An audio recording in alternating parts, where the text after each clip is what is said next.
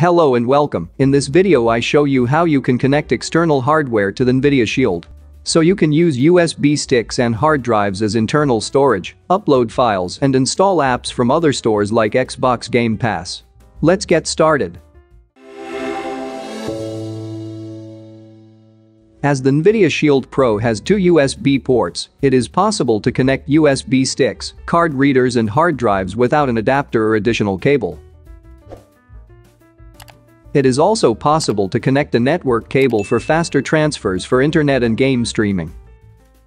In addition to data storage media, you can also connect Bluetooth keyboards or connect peripheral devices using a dongle. The memory of the Nvidia Shield TV can be expanded using a micro SD card.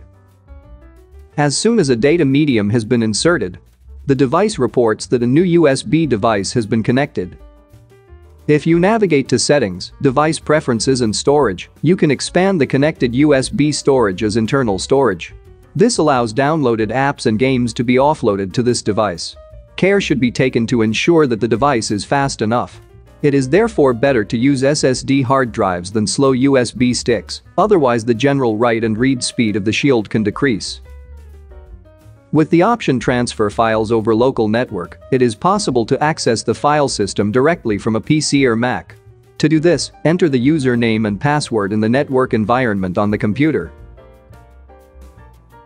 It is now possible to load apps, images and movies onto the Nvidia Shield using drag and drop. For example, if you want to play games with the unofficially supported Xbox app, you can download the ARM64 version from the APK mirror page and move it to the Nvidia Shield download folder.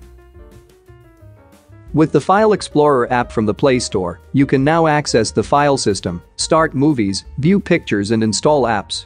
For the first time, some access rights must be granted for the app. Always press yes and OK. If you want to install an app, it is also necessary to allow apps from unknown sources for the File Explorer app in the settings.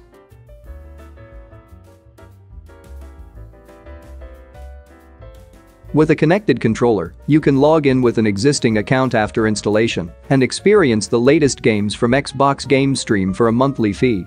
A video on the 5 best ways to play games with Nvidia Shield is linked in the video description and credits. Thank you for watching. If the video helped you, please give us a like and check out the channel.